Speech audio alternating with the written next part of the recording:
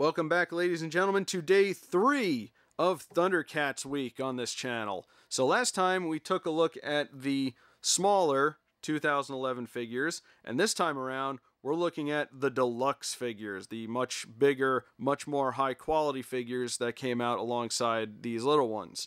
So here's Lion-O here, here's the Lion-O we saw yesterday, and as you can see they are much bigger, and I gotta say, the face does look a lot better too. It's a little bit less compact, and I guess that's because, you know, these are much bigger figures and they can, you know, work with them a little bit better. But one thing to note about these, and this shows how well made the smaller figures were, is that they roughly have the same amount of articulation too. You got your elbow joint, you got your shoulder joint, ball joint there. Now the bigger ones do have a little bit more, like the he's got a ball joint in his hip there. He's got a you know, left and right, up and down head. Or actually, does the small one have that? Nope, he just goes side to side. Okay, so there you go. Roughly the same amount of articulation, just a little bit more advanced. He's got a double knee joint right there, so you can put the leg all the way back. And yeah, these are really, really cool figures. Focus, please. These are really cool figures. I had these on my shelf for a while. The Sword of Omens looks a lot better because, again, very much bigger than the original or the previous one. Still bent, by the way. That, of course, is probably my fault because I do keep these in a bin and I haven't taken them out in a while. I haven't played with these in a while. Had to clear off my shelf, unfortunately. So, with this figure, he comes with a couple of accessories. You got a compact version of the claw shield with a smaller version of the Sword of Omens that actually fits in there pretty snug. And you can attach this right here to this little thing on his hip right there. You just pop that in. Unfortunately, I don't think this thing comes off, which is a shame because when you don't have this on him, you just have this little extra piece dangling off, which is a bit distracting. And of course he comes with an open version of the claw shield, which you can take his hand off, hand and wrist actually, right there, there you go, and you can pop this in. Now one thing I do have an issue with these figures is sometimes these little pop joints or whatever they're called are a little difficult to work with. See, that's not in very well. You have to really, really, you know, force it on there in order to get it to stay, and I don't think I even did it there. So you know, that's one little problem you'll have if you want to, you know, swap out accessories and pose them and have them do all kinds of cool stuff. So we'll try to give him the John Cena pose and we'll give him the Sword of Omens at his side right there, like he's saying, come on, come get some. All right, next up we have Chitara. It is a shame that there are only a couple of these because these are, like I said, very good figures. She does not have many accessories. She just has her bow staff here, which is a proper stick, unlike the one from the smaller figure, which had the consistency of shoelace licorice. But this one's very nice, very solid, and even has a little bit of detail on there. Nice, nice little touch. So she also has the same, you know, stuff. Head, a little bit limited mobility because of the hair. We'll talk about the hair in a minute. Wrist joint, shoulder joint, elbow joint. I said those backwards. You know, same stuff down here. Does not have the double knee, unfortunately. She just has a regular hinge joint. I guess because of the, you know, small stature of the figure. Now, the one issue I do have with this, the one major issue is the hair.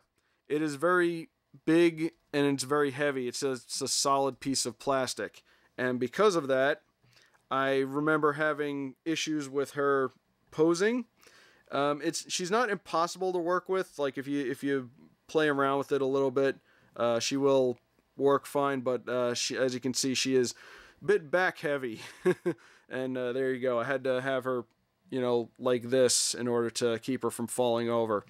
One thing I did do when I had these on display a while back is I would put her staff in one hand. I would put her staff in one hand like this, and I would have her like take a knee, sorta, like she's kind of in a resting pose, after, you know, a big battle, or maybe she's scouting or something. I don't know. Use your imagination. So I would normally have her on the shelf, kind of like this, a little bit. It does work very nice, but unfortunately, due to the hair, her posability is a little bit limited, and that is kind of unfortunate. But it is still a very good looking figure, so we'll forgive a little bit of that. So let me get her into a better pose. There we go. Yeah, unfortunately, that is easily the better pose to put her in. As you can see, I did have her standing up before, you know, just sort of holding the staff, and you just got to work with the balance a little bit, and you can get her to do a few poses. But it is very unfortunate that the hair is a bit of a problem. Anyway, speaking of big, bulky, and heavy, here's Mum-Ra with the Sword of Plundar. It was called the Sword of Plundar in 2011, right? I believe it was. One cool thing about this is that you can actually take it apart, and it's in 2 pieces, and you can put it back together. It is a reason why they did this is because they wanted to, of course, make it easy for him to hold it, and it does work very nice. It also touches the ground too, which helps keep him standing up because he is a very big, bulky figure as well. Pretty much the same joints on him also. Limited mobility in the head, obviously. He's got a little bit of hip movement there. You know, he's got the double jointed knees, ankle, you know, all the stuff. He's got his version of the claw shield or whatever this was called. I genuinely don't remember.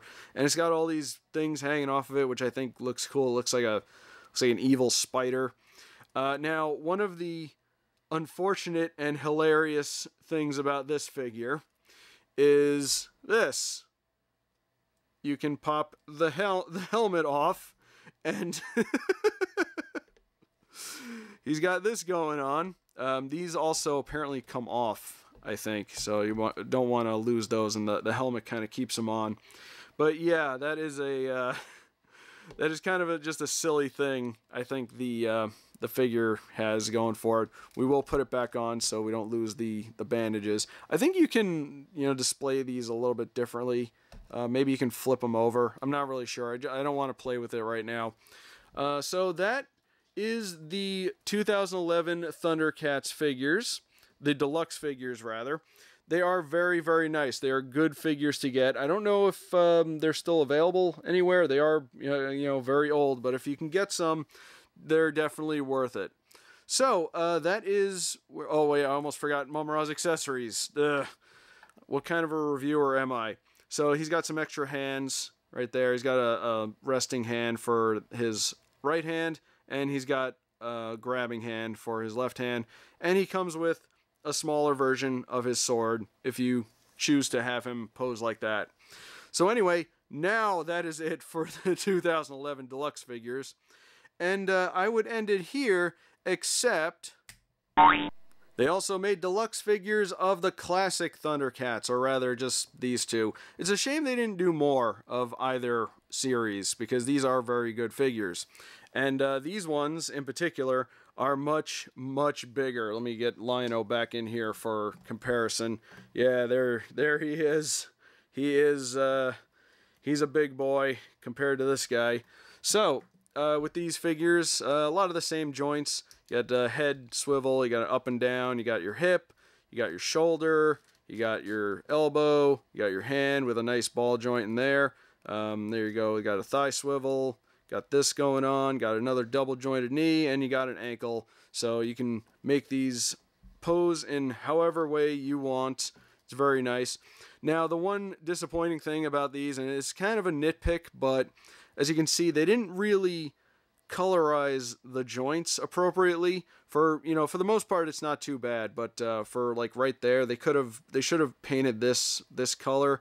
And for the boot, the little ankle joint there, it's the same color as his skin, which is unfortunate. They really should have just made that blue and make it match. It's not hugely distracting, but it's just a little thing I think they could have done better. So with Deluxe Lion-O here, Deluxe Classic Lion-O, you get another Sword of Omens Very nice. Let's just go ahead and put that in his hand after I pick it up, after I drop it. So we'll have him holding the Sword of Omens. And yeah, sometimes they're a little hard to work with too. Gotta get it in his hand. There we go. There we go. Hold that for me, Lion-O. Very nice. There. So he's got the Sword of Omens, and he comes with an extra hand for his right hand if you want him to have a more relaxed pose. He comes with, of course, a smaller version of the Sword of Omens, and he has the Claw Shield. And with this one, you can actually attach it there, and it actually comes off, which is very nice. And with this one, you can pop it out, toss that aside. Then you take this hand off, and again, these little things are very, very tight, and they're also very hard to get accessories put on. So you gotta really dig it in there. There we go. There's Lion-O ready for battle. Let's give him the same pose as 2011 Lion-O, doing the John Cena, ready for there. Yeah, that's very nice. It's a bit. Put him farther back, so it's a little bit in frame. Very cool. Next up, we have Tigra, the only other one they made, which is a shame. He's got the same stuff going on, same problems too. It would have been nice if they made that, you know, his hand color or painted that orange. Same thing with this one right here. But he's got all the same stuff going on. Now, I don't know if it was a problem with this Tigra in particular, but this one has very, very loose joints. And in fact, his head is constantly hanging in shame for some reason, because it always falls forward. You see it's very, very loose there, and the hip joint is very loose too, so he's a little bit harder to balance than Lion-O, who has much better joints. Again, I don't know if it's this figure in particular or if it was a problem with all the figures in the line, but that is something to note. So with him, you get an extra hand for his right hand if you want him to have a more relaxed, and he comes with two versions of his whip. You got one with its ends splayed out like that, and you got this one which just looks like a fish hook.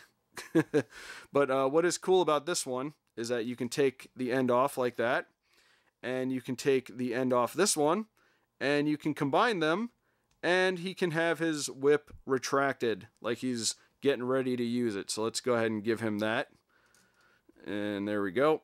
We can have him ready to use his whip on whoever is causing trouble this week on Thundercats, and whoever gets in their way. There we go. A little hard to work with, but we got him in the end. And if you want to, while he's holding it, you can actually swap out and give him this one. So you can have him ready, really ready to go. There, very nice. So that is the deluxe figures that came out in 2011. These are really, really good figures. If you haven't found one, hopefully you can find one fairly cheap on the secondhand market. Hopefully it has all the accessories as well. Good luck with that though. And yeah, they are really cool. They have a couple little problems here and there, but they are definitely worth getting if you're a fan of Thundercats. So that will do it for the deluxe figures. Again, they are very nice. Come back tomorrow, because we're going to have a big video tomorrow, because I have what I think might be a complete set of the 2011 toy line, still, in box and in package and all that. And we're going to take a quick look at all of them. It's going to be a multi-bin from the toy bin video, so don't miss it. But anyway, thank you very much for watching. If you like this video, be sure to like, comment, and subscribe. Be sure to check out my other Thundercats videos, because I got a couple out already, and I'm going to be having some for the rest of the week. And don't miss them, because they're going to be really cool. And they're very difficult to film, so please watch them. But anyway, thanks for watching. Like, comment, and subscribe. And I will see you tomorrow.